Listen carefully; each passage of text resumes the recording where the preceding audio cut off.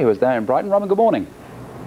Good morning, Justin. Let's start off with the Archbishop. He's not just going to be issuing platitudes, is he? He's going to have some pretty specific things to say about rights that he believes that workers should have. Well, indeed, when he's going to tell them that workers have a moral right to union recognition and that employers have a moral duty to recognise unions, that is going to be manna from heaven as far as the TUC delegates are concerned. They're going to enjoy that kind of language, which seems to be likely to come from the Archbishop with an enthusiasm that they feel perhaps is lacking in Tony Blair's approach. They're a little bit suspicious of the Prime Minister's approach. Remember, he came 2 years ago to a TUC Congress, and his speech was falling flat until he suddenly threw away his notes at the end and talked from the heart about what socialism meant to him. And they have been unnerved, I think, by the way in which he used the election rather to distance himself from the unions and to gloat that even after a Labour government, Britain would have the toughest union laws in the Western world. Do you think he's going to keep that distance today, or are we today going to see a rapprochement? Oh, I think there'll be some degree of rapprochement in the sense that the TUC delegates are going to be very pleased to have the first Prime Minister here for nearly 20 years. They're pleased that the government is doing things in a direction that they want. The signing up to the social chapter, which offers more union rights.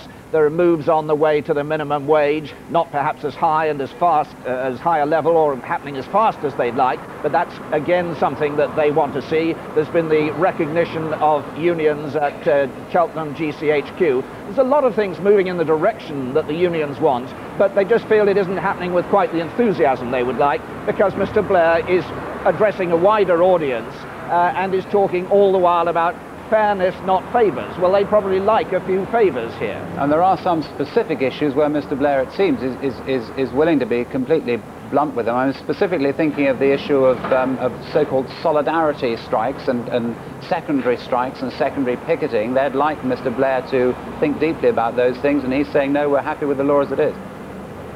Absolutely. I mean, as he said in the course of the election, Labour suffered very badly in the past from its association with the wilder shores of trades unionism.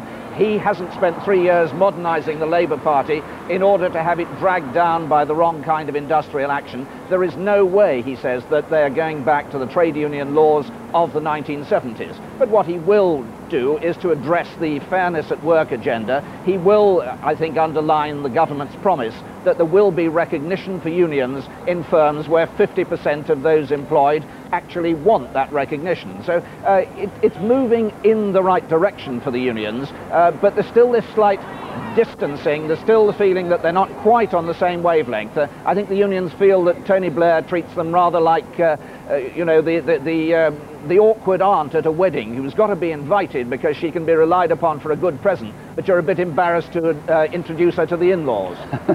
Robin Oakley in Brighton, thanks very much.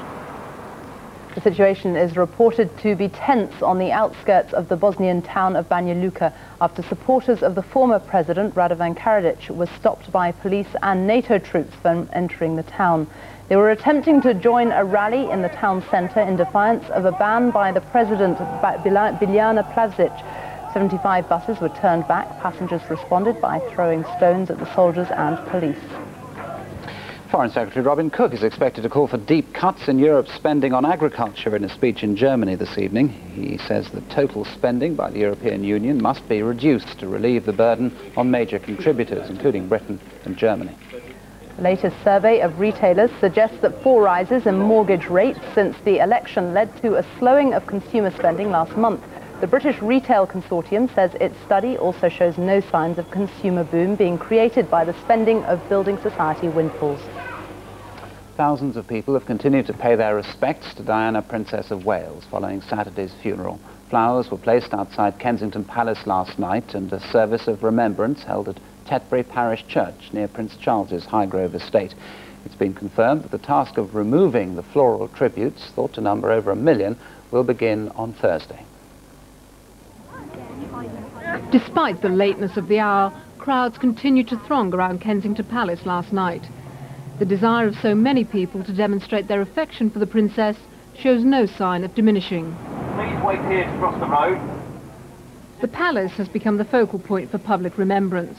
It's here that the books of condolence are open around the clock. ourselves we passed away, and a life went out in the world today. The mass of flowers here will start to be moved on Thursday. Those still fresh will go to hospitals and old people's homes.